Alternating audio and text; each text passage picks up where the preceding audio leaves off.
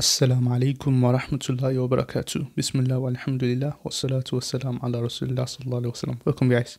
Today I want to discuss this monarchical Trinitarianism. Okay, these people, what is their view about the Trinity? Okay, this is another type of the Trinity. So it's very interesting, this view actually, because most people are not aware of this. So when a Muslim comes in contact with this and you want to press them on polytheism and monotheism question, you find out that they will just be agreeing with you. They'll tell you that, yeah, there's only one God. Who is that one God? The Father. So how can you say the Father is the one God and then the Son and the Holy Spirit are also God? For a Muslim, you'll be like, I don't understand what's going on here. There can only be one God, right? So let's just expand on what is all about. Okay, so this view is pushed mainly by, it's popular from Dr. Bo Branson and Dr. Joshua Shijuade. You'll be familiar with Dr. Why am I saying Shijuade? Actually, this is actually from my tribe. Do you know? Like, I think this is Yoruba. This is actually my language. Shijuade. That's actually how it's pronounced. Dr. Joshua Shijuade. Anyway, they are the ones that are pushing this view of monarchical Trinitarianism, getting their inspiration from church fathers like, especially from the East. All these Gregory of Nyssa and all these people, they always emphasize on the Father, okay, being the sole cause. So they emphasize that the Father is the sole cause, and the Father is God. The Father is God, even though the Son and the Holy Spirit, they're also God. So how do we make sense of this? And most people should be familiar with him because he goes to Speaker's Corner, and I learn a lot from this brother, this guy.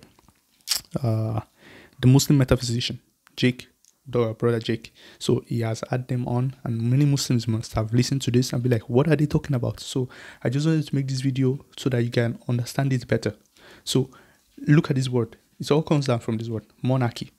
Okay, monarchy is derived from the word mono. Mono means one. Arch means rule. They can it's just like one king. Okay, there can only be one king, and you have three individuals. So one of them is the king. So they choose the Father as the king.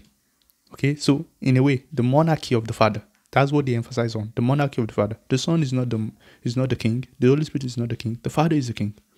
Okay, so this is the whole motivation. So if they want to say properly, who is God there? Who is the true God? If you ask them, is the Father. Now, does that mean that the Son and the Holy Spirit, they are not divine? So this is where you need to understand the difference between who is God and who is divine. Okay, a being can be divine, but it doesn't mean is the God. Okay, and if you watch that video where I made showing you, okay, so in a way, let's just say this is the monarch here. This is the monarch, and this is the Son and the Holy Spirit, right?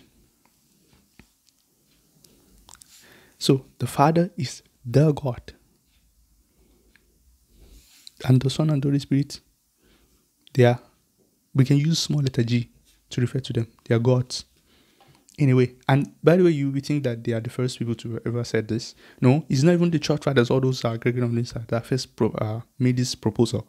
The first people that you really see talking like this, you had people like Origen of Alexandria, okay? The dynamic monarchians. They are people, they believe the Son and the Holy Spirit, they are divine. So for someone to be, let's say, the God, this is the true God, ultimate God. Whereas the Son and the Holy Spirit, they are divine. So what is the difference between someone being divine and someone being the God? That's where the problem now comes in. So they want to peg their monotheism on the Father. If you ask them how do you maintain monotheism, they will say the monarchy of the Father. Whereas the Son and the Holy Spirit, they believe they are the most divine being after the Father.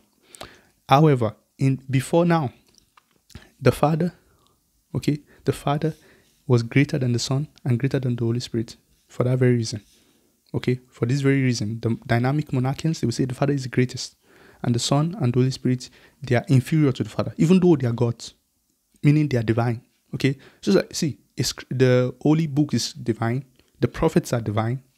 Now, they don't mean like they are prophets, but they mean it in the very essence. The greatest being after the Father is the Son and the Holy Spirit. That's what they are saying.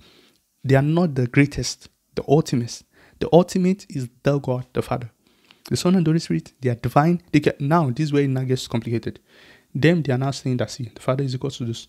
And they want to affirm co-equality in the divine properties. So imagine all the divine properties that the Father have, the Son and the Holy Spirit now have it. Okay, that's where the problem comes. That's where people are like, what are you talking about? But if you, strictly speaking, if you check it very well, they cannot even make that move. In the strict sense, at the end of the day, the Father will still be greater. Because what did the Father have that makes him selected out of the three if they all have the same properties? Okay, it's not like they voted that the Father should be God. No, the Father is God for the reason that only the Father is unoriginate. The Father caused the Son and the Holy Spirit to exist. Okay, that is the reason why the Father is the ultimate God, and that is why He is the God. These two beings, even if you want to grant it, they will be the most divine being after the Father, the greatest being after the Father. So they will still be subordinate to the Father and greater than every other thing else that exists. So this is how they maintain monotheism, by pegging it on the Father. If you ask them how many gods do you have, they can even say we have three. If you ask them, if you have Father is God, Son is God, and the Holy Spirit is God, don't you have three gods? They will say, yeah, we have three gods. But no, the true God is the Father. This is where it gets complicated, but I hope you can understand it. And this is how they are trying to move around this issue of monotheism and polytheism. Okay, and Dr. Bo Branson, actually, he admitted that, see, because we believe this is Allah, right? And he said the Muslims, when in the Quran is talking about لَقَدْ كَفَرُوا الَّذِينَ قَالُوا إِنَّ اللَّهَ ثَالِثُ ثَلَاثَةٍ, that Allah is the third of the three. So he said, this is the third of the three. Some Christians believe this. Some Christians were monarchians. So this kind of thing applies to them in a way. So I hope you understand it now. These gods does not mean they are literally gods. They are literally the God. They are just divine. Okay. And by the way, some people were even called gods in the Bible. In Psalm 82 or something, they were called gods. Why? Because God chose them to be called. They are closer. They are much more related to God than every other persons. Just like we can say the prophets. We will not say the prophets are gods, but they are divine in a very strong sense, more than everyone else. So it doesn't mean that they are God because they are divine. As long as the Son and the Holy Spirit, they lack something that the Father have, which is a divine property, there will always be that divine property. And you see Dr. Joshua Sijuade, let me call his name properly, is trying to avoid this by saying aseity does not matter. Remember that property of aseity, which is the property of being uncaused. They want to say that it doesn't matter. And we want to say it does matter. That's why the Father is the monarchy. Here, if you don't know, this is why the Father is the monarch. They didn't choose him. He is the monarch because he's a say. And the Son and the Holy Spirit are not. That's why they are not the God. So this is a video. Maybe if he sees this, let him understand this too, even though he's more knowledgeable on the subject. But this is the whole point. We can see through this. We are strict monotheists. We agreed with you. The Father is the only true God here. The Son and the Holy Spirit, since they lack aseity, they cannot be God for that reason. And you cannot say that they are co-equal with the Father because they lack this divine property. We say this is a divine property. They lack it. Therefore, this will be the case. So I hope you guys understand this. Let me see what you think about this. See you guys later. Wassalamu alaikum wa rahmatullahi wa barakatuh.